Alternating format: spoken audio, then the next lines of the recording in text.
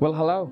Every day that we spend on this earth, we are discovering new things. We found that we still know nothing about this universe. But you will find that there are some people who are proud of themselves and think that they have got an enormous knowledge. But unfortunately, this information that we have got, it is exactly like the baby's information, zero. Today, we are going to travel to outer space to give you some strange information about the space and some theories about this universe. So let's get started.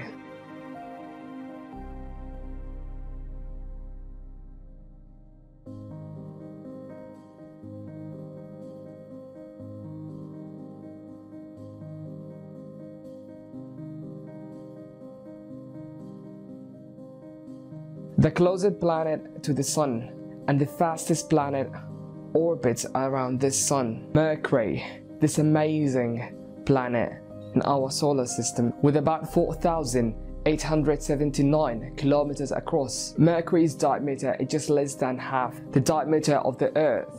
It is the smallest planet on the solar system, and only dwarf planets like Pluto are smaller. And because Mercury is much closer to the Sun than the Earth, it can only be seen just after the sun goes down or shortly before it rises in the morning.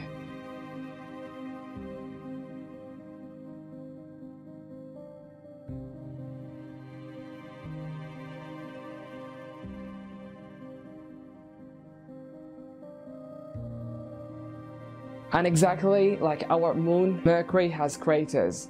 The largest basin on Mercury is the Carlos Basin. It is about 1,300 kilometers wide. It was created by a huge asteroid hitting Mercury. This asteroid was 100 kilometers wide, but it hit Mercury's surface so hard that it made a much bigger hole. But what you will notice, the surface of Mercury has got also a big scarps. They were made a long time ago.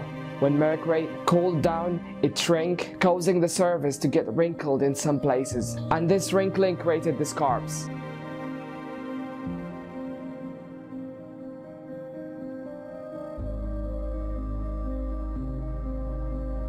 There is also an ice on the top and the bottom of the Mercury, and exactly like Earth, these areas does not get much warmth from the sun.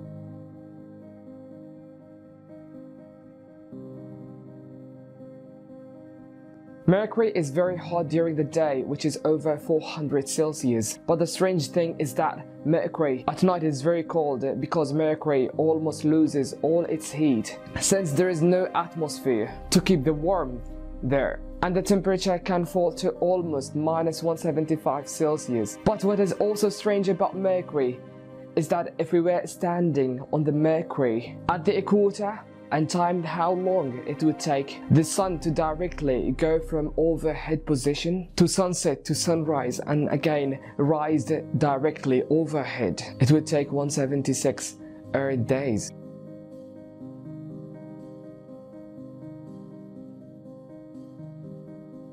But what about the gravity on this planet? The gravity on this planet is gonna pull you down as much as 30% of the Earth's gravity. And to make it much simpler for you, if an item weighs about 100 kilograms, it would weigh about 38 kilograms on Mercury.